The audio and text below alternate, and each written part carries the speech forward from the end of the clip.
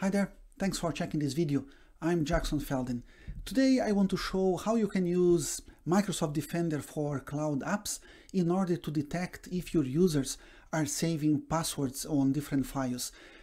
Don't need to tell you, it's really a bad idea. In case of an attack, the criminals, they will always go for easy targets, and usually they start scanning the network in order to find files containing password. Let me show how you can kind of easily detect that. There are two steps to be done. The first one, you need to create a sensitive info type in order to identify possible passwords. And the second step is to use the Defender for cloud apps to create a policy that will basically identify. Anyway, let me show you how you can do that. Okay, here I am at the Microsoft 365 compliance portal. Okay, I can get easily there into the compliance.microsoft.com. Now the place I need to go in order to create the info type is over the data classification. Yeah, that's the place to go. Now finally sensitive info types, click in there. Yeah, as you can see, there are already more than 200 different types to identify credit cards, to identify driver license and passport numbers and so on. What I did already in order to buy a bit of time, I already created an info type called passwords to identify any any file containing the word password. What I did before was I need to create a new sensitive info type just to avoid any duplication. I'm calling this guy here as password2. Here really doesn't matter. Find passwords. Okay, that's fine. Click next. Here is the critical part where I need to create a new pattern. Let me click in there. For the moment, I will stick with the high confidence, but later on step number 2, when I'm setting up the policy on the Defender for cloud apps, I can downgrade the level. Now I need to pick what is the primary element I'm using to identify what I'm looking for. I could use regular expression, I could get a bunch of words coming from dictionary, but right now, because I'm looking only for passwords, I can easily click on keywords, click in there. If I had that created already, I could just retrieve from here. Otherwise, let me stick here with the plan. I'm creating a new ID called password2, and here is the critical part where I really want to go after any file where the content, somewhere in the content, the password is in there. Okay, that's fine. That's pretty much done. Now let me click in here. Let me click on create, and finally next. And yeah, let's stick with the default. Finally, let me create. Okay, that was step number 1, pretty much is done. Now step number 2, I need to go, let me just close first. Okay, step number 2 now, I need to go to the cloud app. Basically, the easy way to go there is just over the portal.cloudappsecurity.com, and then you will go into your own tenant. Okay, here from the Defender for cloud apps, the place to go is over policies. Let me click in here. And then again, to buy a bit of time, I already created the policy. In a few seconds, I will show. Yeah, kind of bad news for my tenant. 31 files were identified with somehow, passwords in there. What I really did was the following. I need to create, okay, here, and then make sure you go over the file policy. Okay, that's the type or the template I want to use, file policy, and then here I adjusted basically the parameters. Okay, that's the step. Now let me show my real policy, what I did already, just to save a bit of time. Okay, let me just go back again. Okay, let me just explain what I did in here. Click in there. Anyway, whatever the name you want.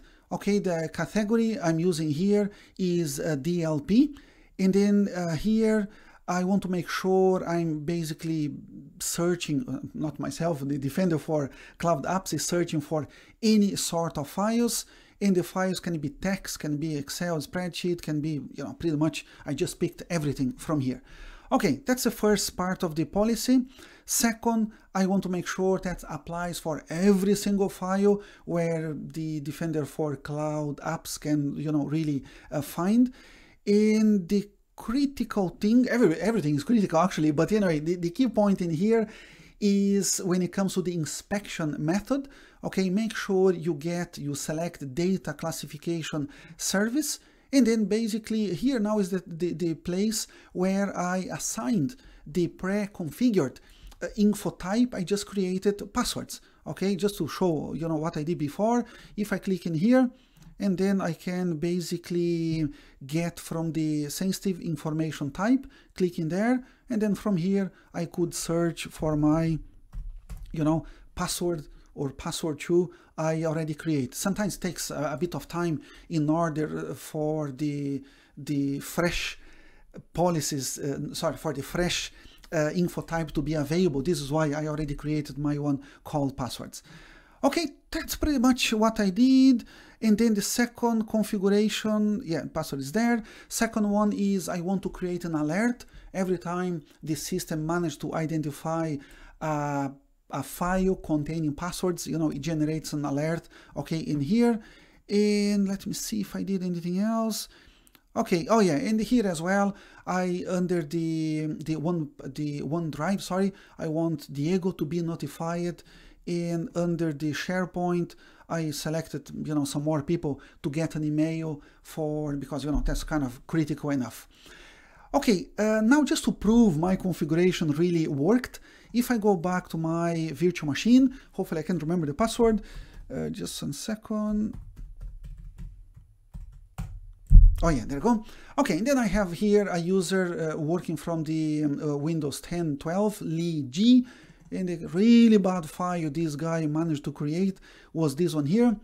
Full list, okay, of the accounts, support and Contoso, Mail, Facebook, LinkedIn, kind of disaster what this guy really did. And here all the passwords. But of course, my file, let's say my configuration is looking for the word passwords. Okay, this is, the file I just created. Now, if I really want to show the configuration works, let me just go back to the policy. Let me just index here by, okay, this is the file. And now if I click on all the matches, I've done so far, I can show you here, bunch of files. In the file I just opened and show you a few seconds ago is here, password Lee G. If I click in there, I can just confirm here the path. Let me just zoom in here. Okay, yeah, basically from OneDrive, from Lee G, and the file is here. Okay, password Lee G dot, it's an Excel file from there. Okay, just to show you one more time, if I go quickly back to my device, and the file is here, passwords Lee G, and the password is in here. Okay, anyway, that's pretty much what you can use. Really powerful, powerful policy. And the idea is to kind of, be ahead of the criminals. Eventually, if you spot any file like me in here, the idea is to go after, that user, do a proper kind of education, telling them they really should not be saving passwords on random files around your network. And these are the quick steps I wanted to share with you today. If you enjoyed this video, please give a quick like and see you next time. Thanks for watching.